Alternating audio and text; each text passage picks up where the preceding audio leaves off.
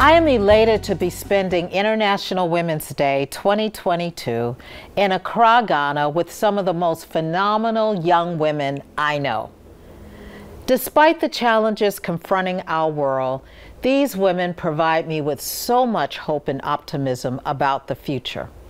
They are brilliant, bold, and beautiful. And we're here in the Dominion TV studio to talk about women rising above barriers and addressing biases. Particularly as women of color, I believe we have a lot to say. As all of you know, we're still fighting the effects of a global pandemic that has taken its greatest economic toll on women.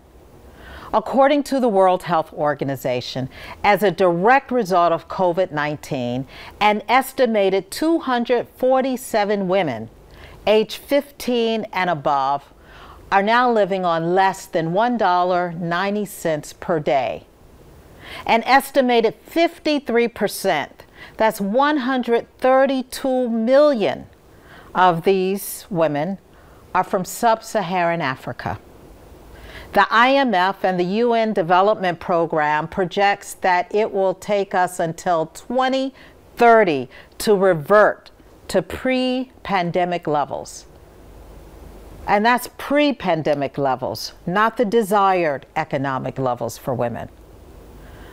While this pandemic is leaving poorer women poorer across the globe, the wealth of the wealthiest, 10% in our world, their wealth is increasing, now topping $13 trillion, rising from $8 trillion just before the pandemic. Now, I'm not one to despise wealth, but this figure screams that we must and can do better. There's broad recognition that if as a global community, we just address the inequalities faced by women, that would add $28 trillion to the global economy. This tells us that when women rise, all boats are likely to rise. And this is not about entitlement. It's about equality of opportunity.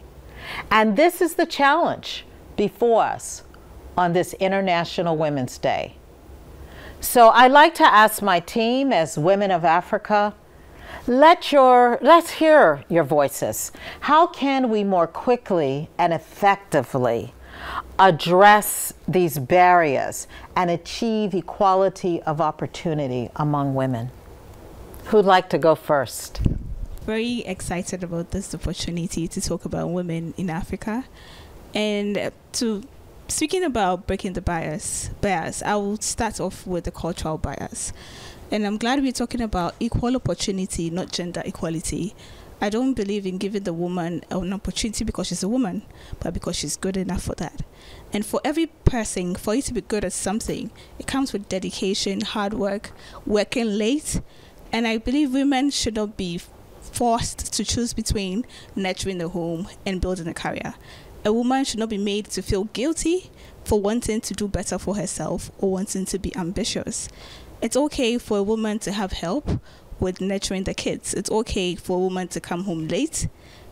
Society would always judge a woman that you are neglecting your responsibilities as a mother, or you're a bad mother because you're not there for your kids. And I believe it's just important to be there when it's important, like important occasions, you can be there for your children.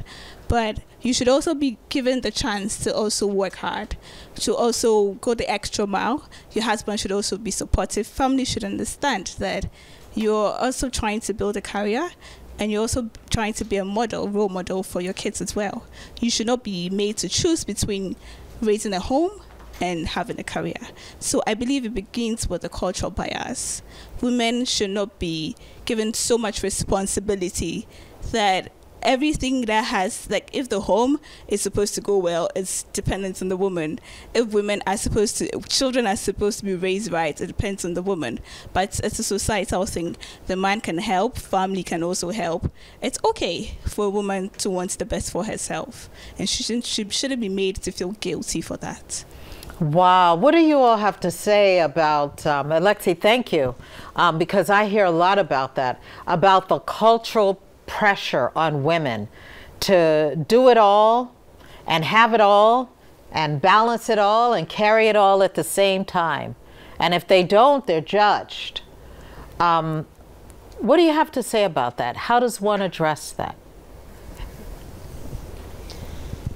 I think that part of addressing that is women beginning to have a better understanding and appreciation of who they are, and be able to say, even though society says I should be this, they make up their minds to be what they want to be. And as she's saying, there's a need for that support system, though, for the family to understand. And if the family understands, then society can understand. Sometimes society can understand what you desire to do as a woman, or in your place, as they would say, in the workplace or in the home. But if your own family also doesn't understand, then that can become another barrier that the woman has to sort of jump over.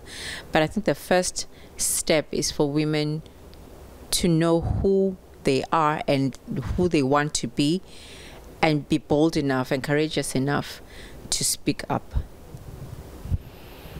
Wow, so what I'm hearing is that women need more support and understanding. That's true. And that women should boldly communicate what they want and what they need. And it's not just the woman's responsibility to carry the home and to carry all these pressures alone. The family should chip in. The husband has a responsibility. Now, let me ask you this. Culturally, does the husband have equal responsibility in the home, or does it just depend? If I may, I think it's really dependent. Every marriage is unique. So your husband, a man and a wife know what they bring to the table, what they contribute to the household. In some households, the man is the breadwinner, he brings the money. So it really has to come down to a mutual understanding between the partners, where their greatest strengths are and what they can contribute to that marriage. So if me as the wife, I know that I'm the one, I can cook very well, so I'll do the cooking. How can my husband make up for that? Well, he would iron our clothes just before we come to work. So there's this give and take in terms of where are my shortcomings and where can he meet me on that front, and which aspects of my strengths can I also give. So it's truly a partnership in running the household, in my opinion, honestly. I like that, because it is a partnership, and I hear you saying it depends on your strengths, and that everybody has to kind of customize their own situation, as opposed to feeling that you have to be relegated to these prescribed boxes that may work with one family and may not work for another. But what I hear a lot about, and I've heard it from you all, is this cry, if for lack of a better word, for understanding. Women all over the world say we need more understanding. And I know that we're different, but as women of Africa, what do you think in what areas would you like, or you believe that women need more understanding, or what does the world need to know about women and the situation of life in Africa to provide more understanding? I mean, I think primarily there's a question of education, and I think and I'm not even speaking about formal education, although of course that's an excellent tool for lifting women in particular out of poverty and providing more opportunities and access to women. I think, sort of going back to the whole question of culture, part of the reason why it can be, I think, even a little bit more difficult for African women is because we ourselves have internalized a lot of cultural biases that then trap us in a box. And so I think that when we talk about sort of being more understood, there isn't one single way to be an African woman. And I think that's something that needs to be more widely spread. I think African men as well need to do better about educating themselves about women's rights and educating themselves about the fact that, you know, like what Efwa was saying, that sort of navigation of partnership and married life is only possible with an open-minded partner. That's true. Because regardless of if you're really good at cooking or if your husband is really good at cooking and you're not that good at cooking, but he has said culturally women cook, you'll be forced to cook even if it doesn't make any sense for your particular marriage. So I feel like a lot of men and women in Africa need to just be better educated about what exactly women should be able to accomplish and what it means to not only be in a partnership in a marriage, but to be an employee, to be a friend, to be a human being. I think women are also very often relegated to the roles that they occupy. So they don't really have like individuality outside of, okay, she's a mother, okay, she's a wife. I think when women are allowed to cultivate their individual selves, which I think also goes along with like what you were saying, Nosisa, then you have better outcomes for women because they can say, hey, maybe I actually like to paint and I want to be an artist, or maybe I'm really good with numbers, I want to be an accountant. But if your whole life is dedicated to serving other people via your role as a mother, as a sister, as a daughter, as a wife, you're never going to have time to understand yourself, to even be able to vocalize your desires or say who it is that you actually want to be. And I think that really all starts with having a very good education about possibility, being told that you can be more than who you've been told that you can be. Mm-hmm. And also like having a good support system, having a family that will help you, that will push you, that will tell you, hey, like if you want to be an astronaut, that's something you can do. You know, having authority figures in your life that support you and want you to be whoever, who open the doors of possibility for you. I think that sort of education, that sort of unlocking of possibility is very key to even giving women the idea that they can have these things, because a lot of women genuinely don't even think it's an option. That is so true. If I may just add to that very quickly, I think it's important to note. It's important to note that I think for a lot of us women, and please disagree if you do, we recognize the realities that we as women, we are the child bearers, as an example. We recognize that fact. It's not like we're neglecting that fact. When it comes to giving birth to a child, we are the first point of care. We know that. We recognize that we just don't want to be limited by what society defines us to be. And that's where people tend to think, oh, you women of everyday gender equity. That's not the point. We know that as women, there's some things that God has designed us to be as women. But beyond that, beyond what society tells us to do, we want to be acknowledged that, oh, if she wants to do this, she can. Give her the equal opportunity to do so. To just add in that. Yes, just to look at the other dimension to this, I also think that women should sometimes ask for support. Mm-hmm. You know, sometimes we feel we are like superpowers and we can do it all. And obviously because of society, you see your mom doing it. So if you don't do it, or you see your auntie doing it, and if you don't do it, you have people labeling you or calling you a name. But if you need help as a woman, just ask for it. You need blend in your career, for the home and everything, and you can't do it all. So asking for support can help you to be able to achieve as much as you want to achieve. Yeah. And tell me this, I'm going to go on this side now. How do we, I think in all societies we have cultural practices that serve us and we should preserve them, and some others that should evolve. When it comes to the way things are done, because that's what culture really is, how are things done in many ways. How do we change this? How do we change these biases that are buried in culture and the way things have been done over time and over time? Well, I think we can start with education in schools. So we know that from, say, age 3 onwards or upwards, most of the stuff we learn, well, basically is from the school, right? So if we are able to design our curricula in such a way that it reflects, you know, the various opportunities that women can have, that they don't feel relegated to be just a mother or a daughter or a wife, we could let them know that there are no limitations for the woman. So, for example, you realize that when you come into a home, sometimes for the typical African home, we see that for a male child, his parents can get him a football as a toy, or can get him a stethoscope, just to ingrain that mentality that you could be a doctor someday. But then for most females, or most like girl children, you realize that they give them dolls, they give them cooking sets. So in their mind, they feel like, okay, while I'm growing up, this is the kind of toy. And it actually plays a very large role in the kind of ambitions that women have, or how they see themselves 20 years down the line, because they've been relegated to playing with dolls. So if you play with a doll, typically you would be thinking about being a mother.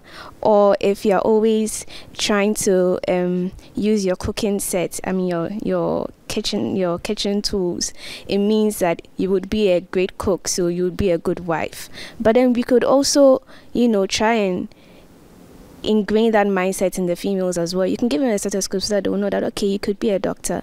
You could let them watch documentaries on, like Inshira said, going to space, so that they could, you know, just fathom what would it be like just to step outside of the planet. You know, just create those, and it goes a long way in changing our mentality, because when you start with a child, it's easier, but when you grow as an adult, sometimes it gets difficult because you've spent so many years being told you cannot do this. So even when someone is trying to tell you that you can, you really doubt it. And I feel like that is another thing that holds men back. We sort of have an inferiority complex when it comes to the things that we can do, because growing up, we were given so many limitations. So we felt like, okay, let me just step back and let the men take the lead. That is a very good point, because a lot of this is subconscious programming in our mind. So what we're saying is that little girls have been conditioned to be in this box. Yeah. And sometimes men have been already conditioned to treat us in certain ways. Society has already been conditioned to limit us. Just to add to that, what she said, sorry, about education. I tweeted some 2 years back. I was going through my daughter's school textbook, and lo and behold, all the girls in the textbook are nurses, and all the boys in the book were doctors. And I kept telling her that you can be a doctor. She said, no, I can't be a doctor. I can only be a nurse. And I was so upset about it. I had to tweet and tag the Ministry of Education, because I was disappointed. And it adds to what Danaifa is saying, that from an early age, this little girl, had it not been me noticing as I'm taking her through homework, I may not have noticed that this is what she's being fed. Because she's also being taught by individuals at the time I look back that also were limited to the area they knew. They too, the teachers could not see themselves beyond what they were doing then. And it's so important, I think, for us to take a closer look at the curricula that the schools are using and what they're teaching the children, because they spend more time with them than we do sometimes. By the time we get home, they're 2 hours or more before it's time for them to go to bed. But someone has spent the day telling them that you cannot. So education, I think it's a very important tool to get the girl child to see herself beyond what society says. The right education. The right education with the right curriculum. Okay, so just to add to what they were saying, I think not whilst we are being educated on these stuffs, we should come out of our shells and then be more innovative so that we can get the support we need to go up there. So that's what I have to say. So Patricia, I have a question for you. You're working at, all of you all are working women because you work here at Dominion Television, and I am pleased that 95% of our senior team, those positions are occupied by women. And as the world can see, we have no issue with empowering women here. How does it make you feel as a young woman? You and Nana Efwa, I think you're the younger among us, and Alexi too, and Inshira too. Wait a minute, I think they've outnumbered.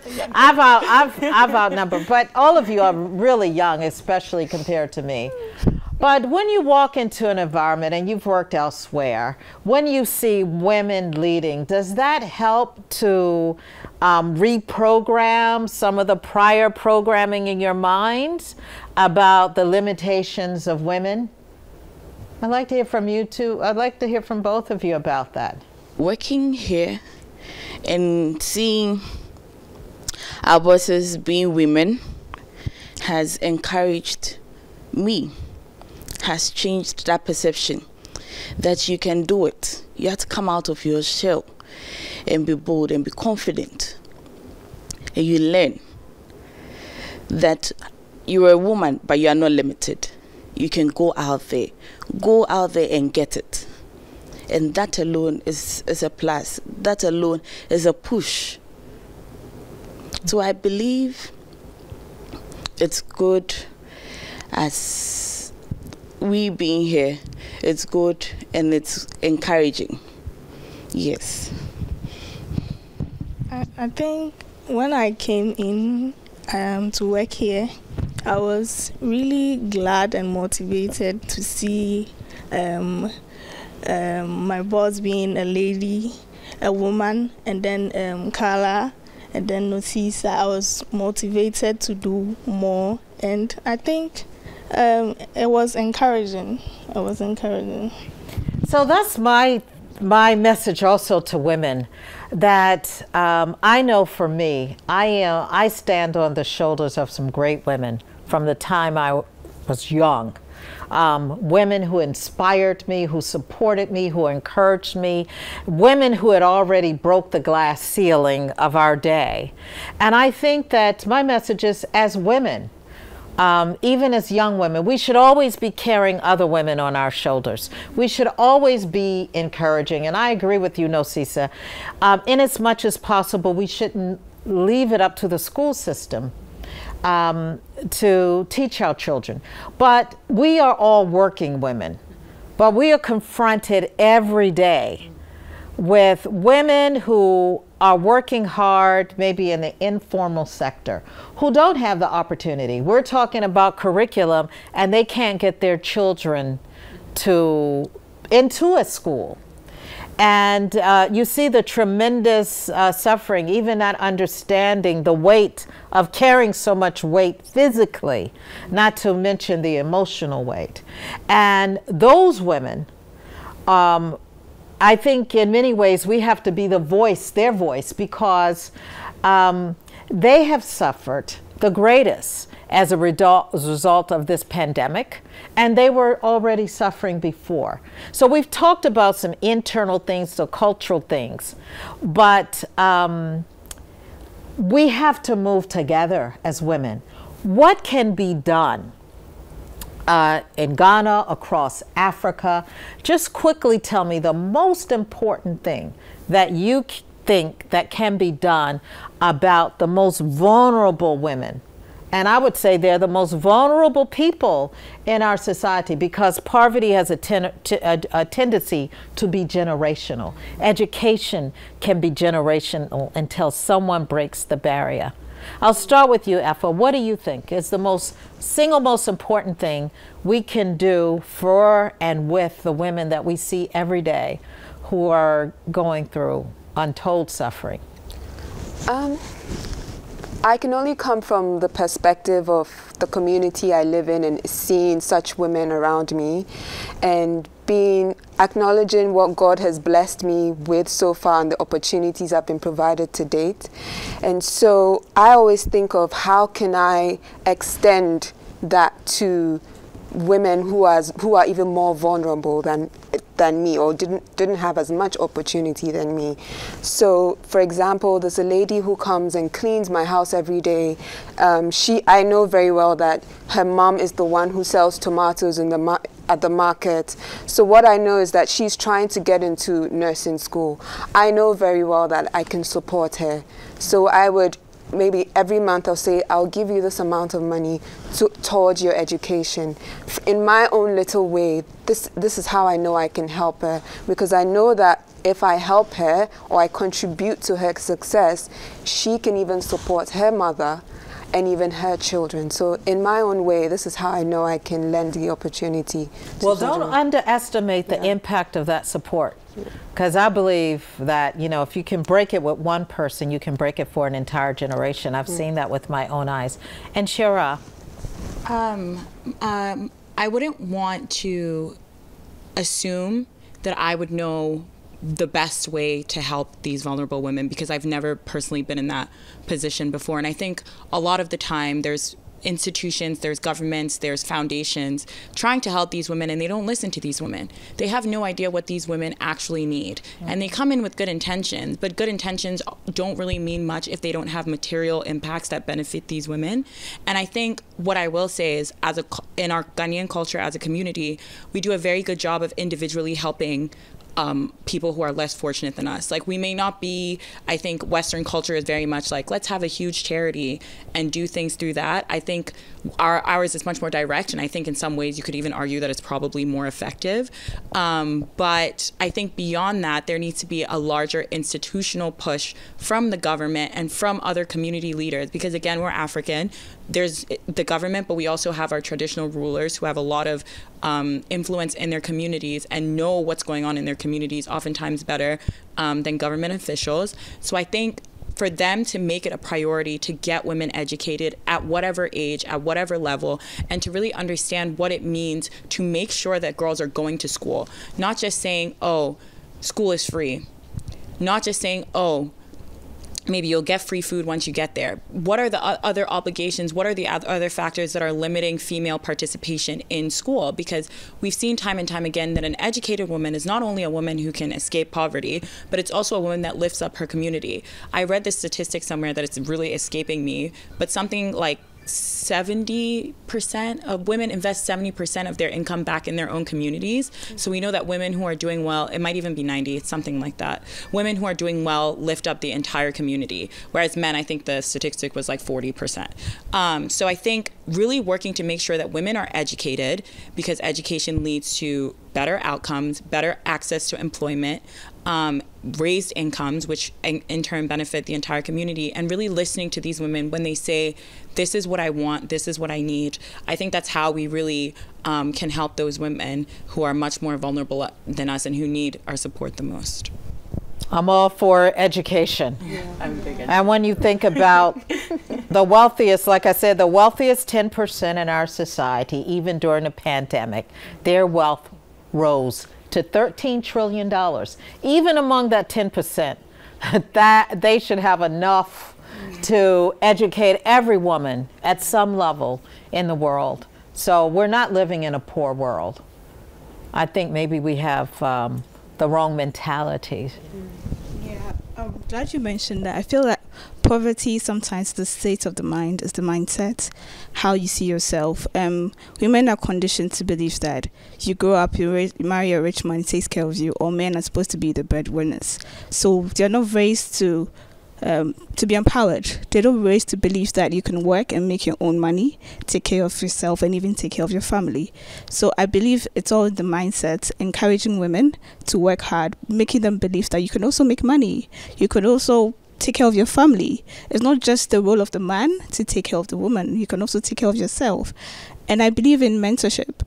I believe that when you mentor women, I mean, in my community, I mean, growing up, there were people I looked up to.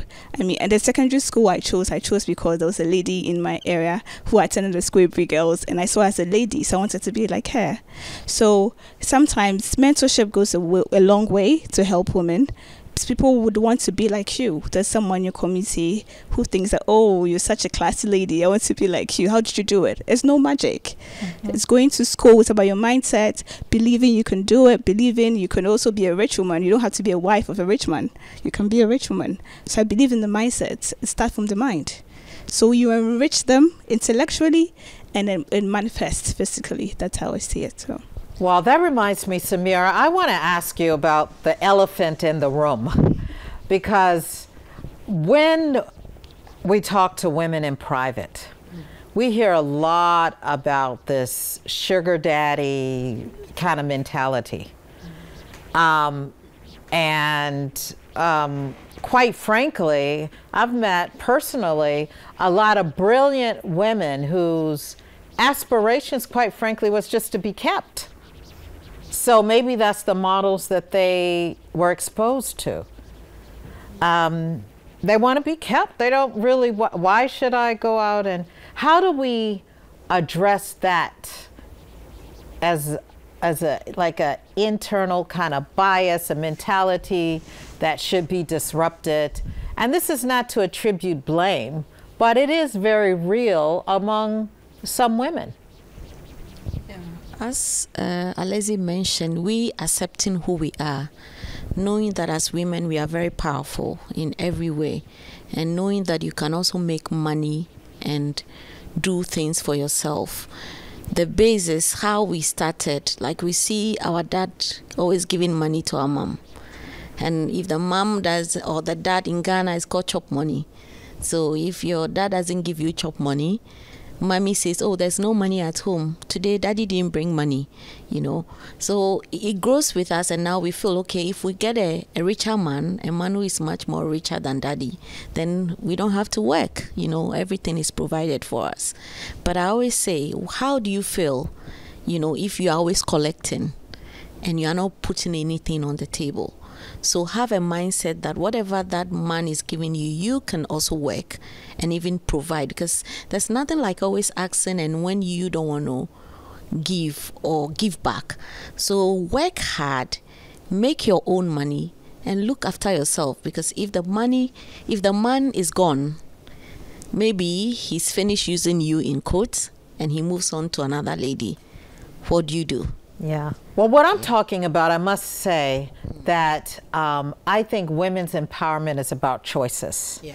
And I feel that if a woman chooses to stay home and the man is a provider, she is contributing a lot of value. Yes. But what I think was problematic is when you have women who've been robbed of a certain level of self-esteem, and they will choose to be taken care of, not by husbands, but even by married men, by anybody, because they don't believe that they can do it for themselves. Yeah. Because I don't have a problem with a man or woman being the provider in the home, because that is a division of responsibilities, and sometimes it can change. You have seasons where the woman may bring home. It's all customized, and that's what empowerment is about choices. So I also don't feel that women should feel pressured or obligated to work outside of the home. But what I'm trying to address, but thank you, that's a very good point too about culture. What I'm trying to address is an acute crisis of low self-esteem when women feel that the only value they can bring is to sell their bodies or to sell themselves in order to eat. And that is a reality for a lot of women. Yeah, it's true. Can I respond to that quickly? I think that also the idea that women grow up thinking that, or women grow up to believe that they can't provide, doesn't really tally with what we know about Africa. Like, we have the highest rates of female entrepreneurship in the world. Ghana specifically, I think, has the highest number of female entrepreneurs out of any country in the world. So I don't want us to fall into this trap of, oh, women aren't working, or they're not providing for their families, or they're not supporting their communities, because they are. I also think with respect to the sugar daddy question, or to the idea of women feeling like they can't provide more, what is telling women that they can't provide more? If I'm a woman in a bank and I'm just trying to do my job, and every day some man is coming in and telling me, hey, actually, you have like a nice body, like maybe you would want this, or maybe you should want that, and I'm not going to give you that promotion unless you do X, Y, Z, or do that, or do this. And I think it's a real problem in our banking industry of them specifically hiring pretty women so that men can take advantage of them. And if I'm a young girl coming out of school, or maybe still in school, because let's also not pretend like men don't drive onto college campuses looking for young women, and some older man is telling me, hey, take this, that, and the third. A lot of these women, I think I was having a conversation with someone, are using that money to even support their families. Because as a student, yes, you can work, but how much of your income can you really bring in? I think, yes, of course, as a woman, you have agency, but we also need to look at how institutionally we have created systems that support and actually make it more difficult for women to work and be promoted in their respective fields if they're not providing sexual favors. I mean, the sexual harassment personally that I have experienced, even working in an all-female company, has been very stressful. It's not coming from obviously our company, but even we would get rid of them. Tell me, give me names. Definitely not coming from our company. But as an average woman in Ghana, you're sexually harassed all the time. We're not living in a system that is like, which is precisely the problem. That's like, you're a man, you're a woman. It's about how well you work or how much you produce. Okay. That is what the fundamental issue is here. And I think that we do ourselves a disservice as women if we try to gloss it over and just say, hey, if you believe you can achieve. If you believe you can achieve, but you're gonna have to work 100 times harder than any man to do so. And that is something that can be done, but it also shouldn't necessarily have to be the case. Women and men should put in the same amount of effort to be regarded the same exact way. I shouldn't be killing myself to prove that I'm as good as a man. I should have the opportunity just right off the bat to be like, you're a human being, you're capable of working as well as any other human being, or even better, depending on your actual ability. So I just think that it's really important, and maybe it's because I'm young, but I think it's it's because you're smart and you're right. And you are right. And you are right. And I think that this is I have to applaud you on that, Inshira, because that was very bold. But I don't think we can address this situation without men. And I've even told men, just imagine that if that were your daughter. Because some of the men that are the most guilty of this thing, they're very protective fathers. Yeah. So they don't see but I really think that, I would say in America, we have a long way to go. We're still fighting this. But what has helped us is that some powerful men have gone down. So everybody knows there's a risk and you have a lot to lose.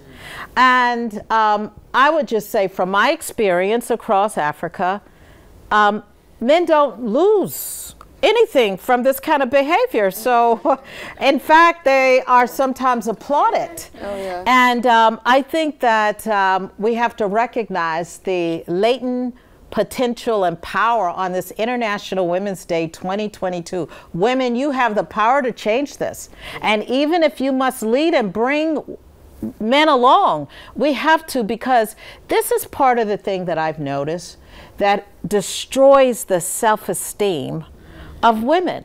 And when someone is powerless, when I say powerless in terms of economically vulnerable and maybe not exposed, and maybe no one ever told her she had power, they're the biggest victims of this kind of thing. So one thing we can do is to build awareness and talk about it.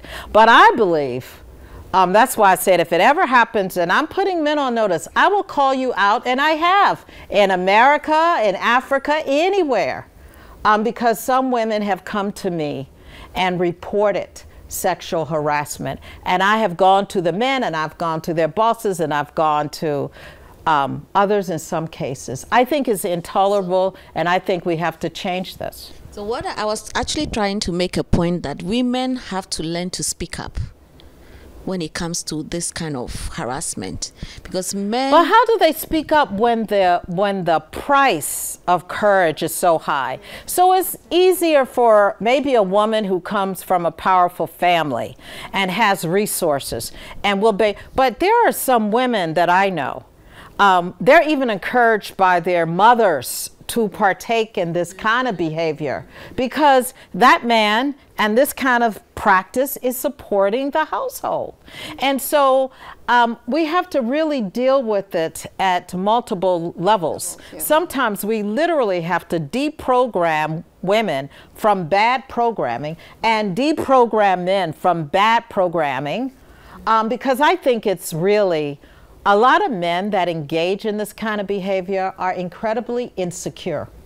They're insecure because they have to do this to show that they have authority, power, or they need this constant affirmation to feel good about themselves. And if they need that, then that means they also have a problem. So it's not just a woman's problem. Nana.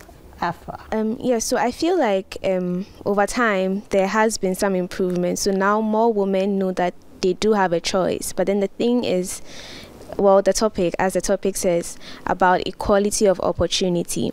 So with regards to the sexual harassment in the workplace, well, if you come to Africa, you realize that even less than 30% of the people who serve on corporate boards are females. So if someone is sexually harassing you in your workplace and your boss is a male, it's sometimes, for most women, they feel like it's really difficult for them to go to a man to explain what's going on. And for some men, they can't understand. Like, they feel like, oh, some men think, well, I'm not being judgy, but some men think it's not such a big deal. I mean, you can handle it. Or some men think, oh, why don't you just give in? I mean, it's just to get us a deal, and that's just that. But then it continues to something else. So, well, I know of a friend of a friend who works in a company, and her boss is male, right? Well, he's American, but she says she has never been able to close a deal because every man who comes in, every potential investor wants to sleep with her. So she's never been able to close a deal, and she's been working there for nearly 2 years, and she can't come out to her boss because she feels like he isn't going to understand her.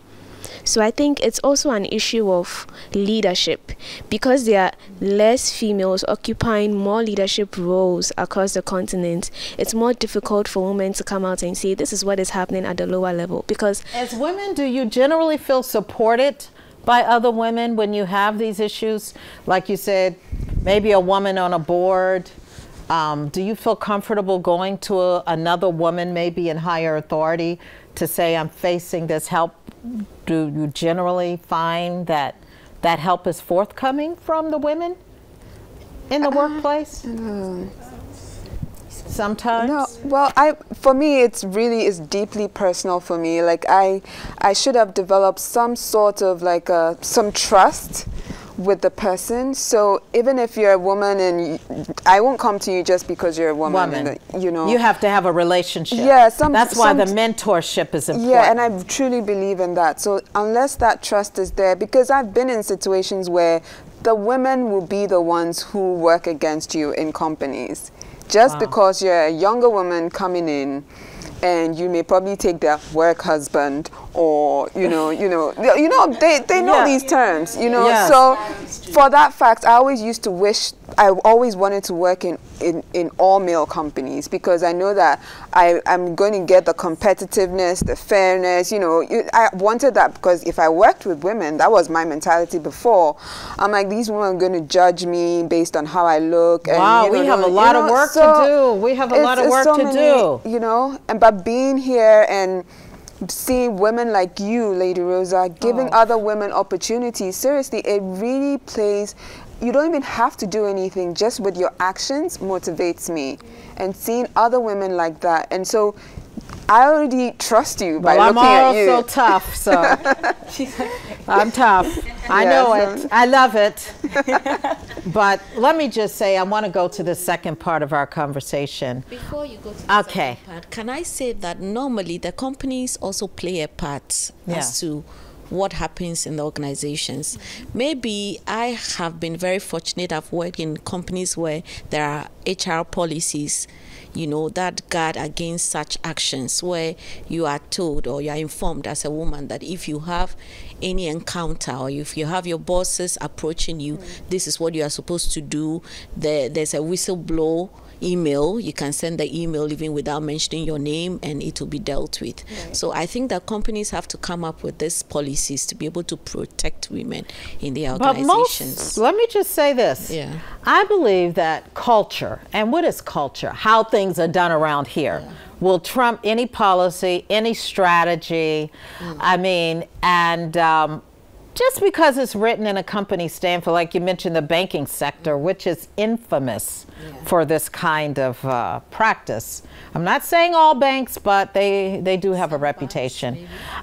So I'm sure they have great HR officials, they have great policies, but culture, the way things are actually done, and I'm not talking about culture with respect to an ethnic group. I'm just talking about the way things are done. Even in our society at home, it is still a problem. And we have the most sophisticated HR systems that you ever want. Because even though there's a whistleblower policy, as a woman, I'm made to understand, and I've seen other women as examples, if I go there, I'm going to pay a tremendous price. And that's part of the culture of bias, that we're so deeply embedded in a culture that we don't move even when we are told and legally we have the right to move. But I want to move to because we're short on time, I want to move to the second part of our conversation. The one thing I like about working with such fantastic women, and I say they inspire me every day. I wake up to the news and I think about my team, and I do come to work most days excited because of these women here. Because I told them, especially in television, I said, and we're about to roll out like new content that I think is going to be exceptionally transformative. And I told them that if I like it, then maybe it's not so good, because the demographic we serve across the world, they're more closer to your age group than my own. And so we have some wonderful content creators and one thing that I really like is when we have the opportunity to have talks like this. So I'm glad that we're bringing an audience into this. So I have asked you my questions, and now we're going to end by you asking me anything that you'd like to ask me. I want to know what has been motivating you since, and your source of motivation up till today. Yeah. Okay, I can say that my primary source of motivation, I mean, I am unabashed. I am an unabashed woman of faith. So it comes to, I'm informed by my faith. And I too I grew up and was raised with some very negative programming that limited women. But I had to reprogram my mind and my spirit with the Word of God when I really met Jesus Christ and really began to understand who He made me as a woman. And then I began to feel that, you know, I am beautifully made. I was made with a purpose. I have an assignment, and I stay focused on that. And when I am disrupted or disappointed, and we all will live with a certain amount of pain and problems, I have a source that I can go to.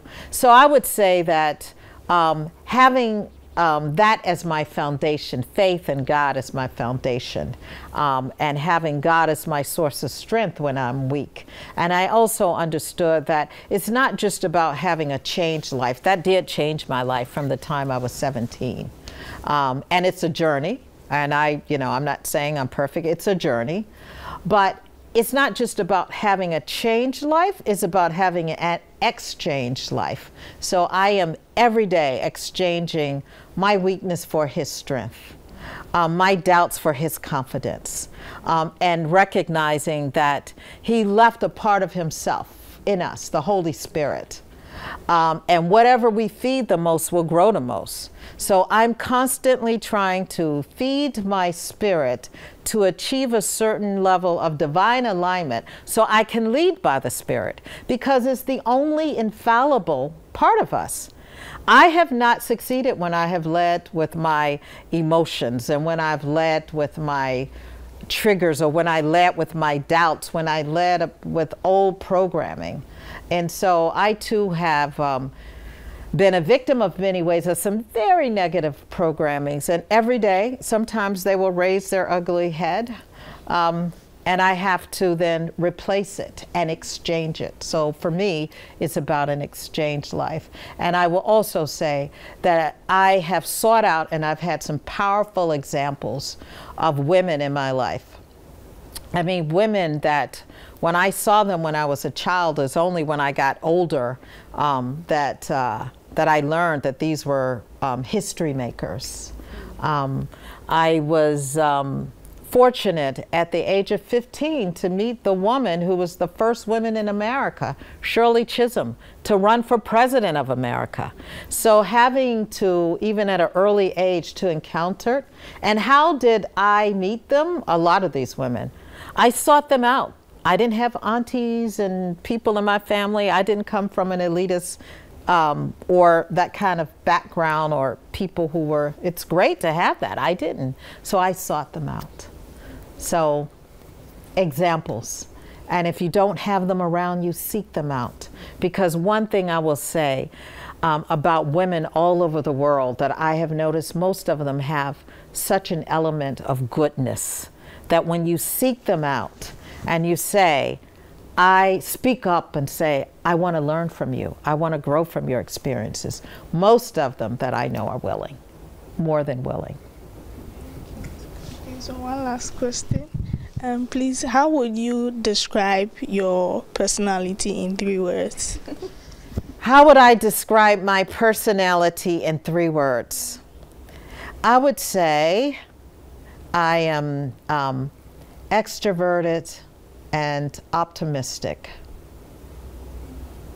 And I don't know what the third. Funny, bold. Oh, I would say, well, yeah, I don't think I'm bold enough, actually, because there are some people that I need to call out that I haven't called out. Even in America, I haven't called out, and I'm always resisting the temptation. So I don't know if that's boldness or if that's, I just don't want to be triggered. But yes, I do believe that I'm optimistic because you will find what you search for. So I search for optimism every day. Like, I'm optimistic by having this conversation with you all. I'm optimistic when I come into Dominion TV and I see something beautifully innovated that I'm like, wow, creative genius. That gives me a sense of optimism. And so that keeps me going, and I just feed my faith every day.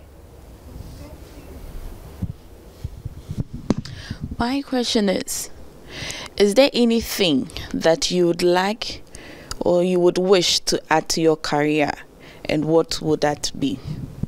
Oh, let me just tell you. I've been very fortunate to have a very diversified career. As many of you know, I started off as a community activist in Washington, D.C. I then went on, after college, I was active in, so I was a community activist, actually.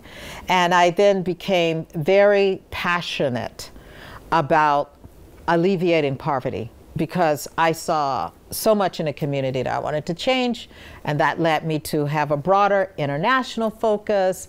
And then I went to I became a career diplomat, and I worked for municipal government. Then I went to the executive office of the U.S. President, working on Africa. I've done a lot of things. And I've broken ground, by the grace of God. In the executive office of the President, I had to start the first ever in our history Africa Trade Office, because we had always treated Africa as charity, and I started the trade office. And that was breaking ground that didn't exist. But I can say by far the hardest thing that I've done is this launching of Dominion Television. And it's also the most rewarding thing that I've done. One is that I'm learning every day new things. I've made so many mistakes, but I've learned to treat them as research and development rather than, oh, I can't do this. Because I've learned over time that mistakes are only mistakes if you tag it as such. But if you say, oh, I'm learning.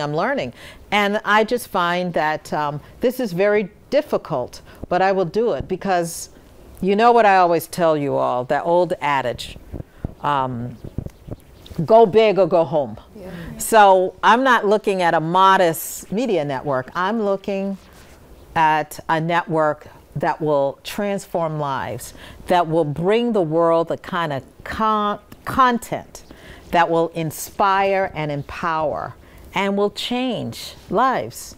And so that is a tall order. And I've never done it before. And so I think that is the biggest and the kind of frightening, but I'm embracing it at the same time. As an excellent strategist and a successful businesswoman. I didn't know you thought of me as an excellent strategist. I do. Oh, thank you. You're welcome. But I just wanted to know, what's your take on breaking the bars for African women in the business sphere? Well, I really think that we can't leave it to osmosis.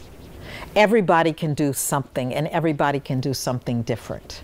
So one thing that I believe is that we can support women-owned enterprises and we can support women in education. That is so critically important because we know that women make different decisions economically. So when you support women, you're supporting an entire community. And I think that, like you said, I think, we don't have to always do it through the organized charity system. I love the way you do it in Africa too, where you have extended family and you go beyond the extended family, where, you're now, there is a cultural obligation to take care of others. I mean, there's a reason why I've been in some of the poorest countries in Africa and I don't see the level of homelessness that I see in America. And that's a part of the culture. That's a culture that I must be my mother's keeper, my brother's keeper, my neighbor's keeper. And that even if you don't have anything, you have a village that you can return to where you tell them from whence you came, there's an obligation that they have to take care of you. Unfortunately, we've lost that, I think, in many Western countries.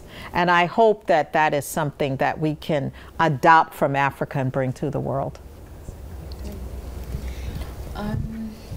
What 3 things would you say to a woman who is asking the question on how to unlock their potential? What would you say? At least 3 things. I think you have to, for me, everything is informed by my faith. I think that, when you're dealing with God, He's infinite. So that means you tap into that infinite source, that infinite supply. And it's not just knowing about God, it's knowing Him as Father. So know that we have a God that we can tap into, go to, who doesn't sleep or slumber 24 hours a day. Talk to Him, grow in that relationship. I would also say, so that's from the faith perspective, you have to change your mindset. I always talk about the mind because 95% of our brain operates on subconscious programming. Subconscious things that have been, we just do it subconsciously. Only 5% of our brain operates on conscious programming. So we have to be aware of these thoughts, of these projections, of the words that people have spoken over us, and consciously decide what we choose to accept and what we choose to reject. And my premise is, I don't care whether it's family, friends, a job, a person, try not to be in a situation or entertain even conversations of people that don't honor who you are. Yeah. And words that don't honor who you are. reject them. Because with our conscious minds and our conscious selves, we can choose what we allow to come in and what we accept. So I think that, so sometimes I'm around saying, I cancel. In the name of Jesus, I cancel that. And so I will just end your question by saying this. You got to be very aware of your eye gate, your ear gate, and your mind, what you're looking at, what you're hearing, what you're seeing.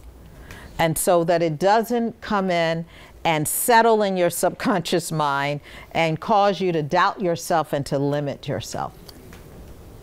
That's what I truly believe. That's my secret. So, Lady Rosa, if you had the opportunity to tell your 30-year-old self anything, what would it be? I would tell my 30-year-old self that to believe in herself and not to limit herself. And I would tell my 30-year-old self not to be around people, if she can help it, that would limit her. And I would tell my 30-year-old self to know God young and develop and strengthen that relationship. And I would tell my 30-year-old self to live beyond any barriers. So I think we've all had the opportunity to be mentored by you. I'm definitely very spoiled since this is my first job. But I guess... No one would know that. You're fantastic. But I guess my question would be, how do you think that older generations of women can best mentor younger generations of women? And how do you also think that younger generations of women can best receive mentorship from older women? Okay, I think that one, we just have to be intentional about it. Like if you're busy like me, then you just hire women and you mentor them every day, and every day you see them in your conversations. And so we had this saying, each one teach one, wherever you can pick them, from the church, from your community. Just be intentional about mentoring. And I think that younger women have to be empathetic. It's easy to be judgmental and critical. That women of my generation went through a lot of pain, a lot of hurt. They talk about, isn't about each generation weaker and wiser? Weaker but wiser. Our generation was strong, but I must admit, some of the stories that, my mothers and grandmothers and people that I know, even across the world, women have really had untold suffering. So it's easy to judge them about what they should be doing, but once you step into their shoes, so in receiving mentorship, I just ask that younger women not be so sensitive. So if an older woman is triggered and she comes at you or she gives you some bad advice, just ask why. And if you ask why 5 times, you'll usually get to something that will help you to help her to heal. And so I say open your minds to be receptive, but understand empathetically that, that women before you have been through a lot as well. How are you able to blend your role as a minister's wife and a corporate woman? Because you do it so well, and well, thank you for saying I do it well. But as you know, my husband, Archbishop Nicholas Duncan-Williams, and he's even beyond a pastor, my goodness, he has so many roles. But you know what I think is that I have a very supportive husband. And we are a kingdom couple, and we are very much aligned with what God has intended us to do together. So I receive an incredible amount of support from him, not to mention prayers. I mean, I was just like, oh, I'm just the most fortunate woman to have access to these incredible prayers. But I think that I'm able to do it because I have an understanding husband and we have great communications. When I feel that I'm falling short, I can't, I go to him and explain, we readjust, we just work very well together. And so it's a marriage about love, but it's also a marriage about purpose, and we take it very seriously. And I not only love him, I love the purpose and the call of God on his life, so I'm going to support that too. So that, I feel very fortunate. Well, I want to thank you all for joining us on this International Women's Day 2022. We hope that some parts of this conversation have blessed you, and let's continue the conversation. Just contact us on Dominion TV social media, and I personally will be reading them and will be responding. I can't say I will do it for very long, but for the next 48 hours, let's block some time, and I will be responding to your questions. And I will do that because I know when I was sitting where many of you are sitting today with a lot of unanswered questions, somebody's took the time to answer my questions. So if you will contact us on social media, and if you are a woman, I will make time to answer as many questions as I can. Thank you for joining us. Bless you.